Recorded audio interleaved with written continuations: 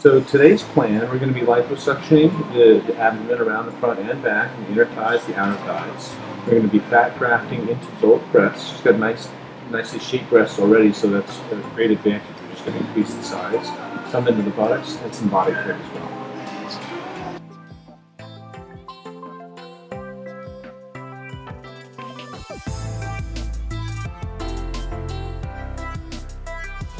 So this is the fat we're getting right now, or harvesting. We're going to use that in the buttocks. We're going to graft it here, give her a little more round bottom.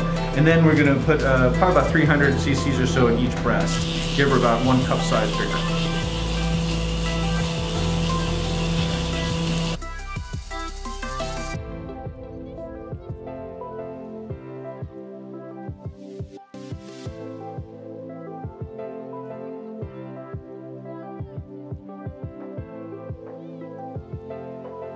I'm guessing at least 200, if not 400 for the front. At least 200. Her abdomen, her flanks were hard. So no, Tracy, this is the bigger bowl.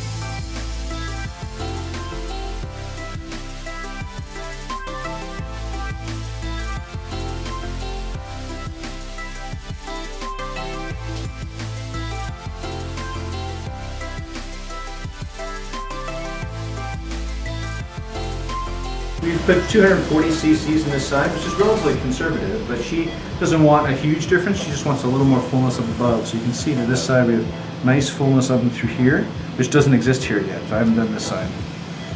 So she'll have that nice sort of high round buttock. That's what she's looking for.